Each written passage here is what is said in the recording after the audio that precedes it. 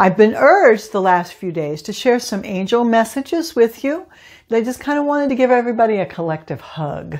Because I know there are a lot of people out there hurting right now for a lot of different reasons. Hey folks, it's Susan at the Rock Shop at 311 Broadway, historic downtown Paducah, where positive energy works. So I wanted to share a couple of messages. I'm going to pick a couple random pages out of a little angel message book that I wrote. Oh gosh, it must have been 20 years ago. So let's get started because I know that somebody out there needs this message. So the way this works is I just pick a random page and that's the message that either I need, I always need an angel message, but also I know that it's going to resonate with somebody out there. Okay, so let's just pick a page. All right, here we go. Challenges disappear when we clear our consciousness of the issue that they represent. Oh boy, yeah, boy, isn't that the truth? You know, how many times have we gotten stuck in a life lesson that just keeps like an endless loop, you know, circling back around, and it's the same argument, it's the same set of circumstances, a different day, and cranked a quarter of a turn, but we keep having to face the same self issues. It's a real incentive to learn that lesson so that you can move on. There's a lot of things that I know all of us continue to get the same lesson over and over. Let's see what else they got to say here. All right. Creativity is a new way of seeing what already exists. Yeah. So I know a lot of us are feeling real stuck right now, you know, stuck. How do we get through this global pandemic?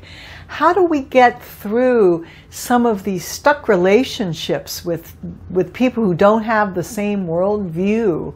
How do we get past and unstuck in our professional and in our prosperity and in our personal relationships? How do we get that? And it's going to take some creativity, and seeing the solution is already there. We just have to see it in a new creative light. Creativity is a new way of seeing what already exists.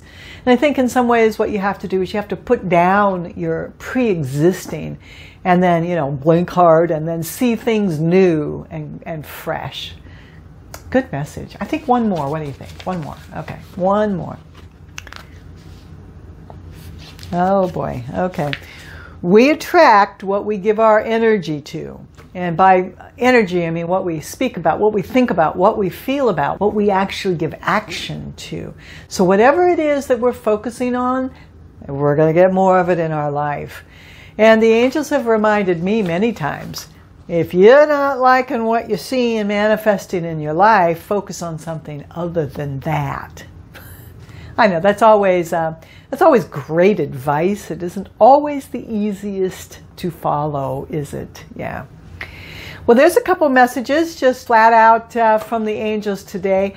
I don't know about you, but I've been needing some angel hugs lately. You know, Earth School can be a little bit rocky sometimes.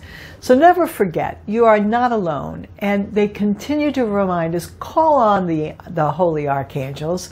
Just get yourself quiet and pray or meditate or do whatever you need to do to get centered.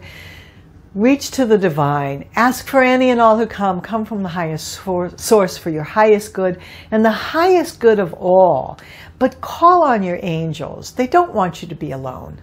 They want to come and help you, but they cannot intervene unless you ask and invite them in. So ask them to come and to be a part of your world. Be filled with gratitude and use that enormous divine resource that is available to you. I hope those messages helped. This is Susan at the Rock Shop at 311 Broadway, historic downtown Paducah. Please hit that like button and subscribe. We do appreciate your support. Have a very, very good day.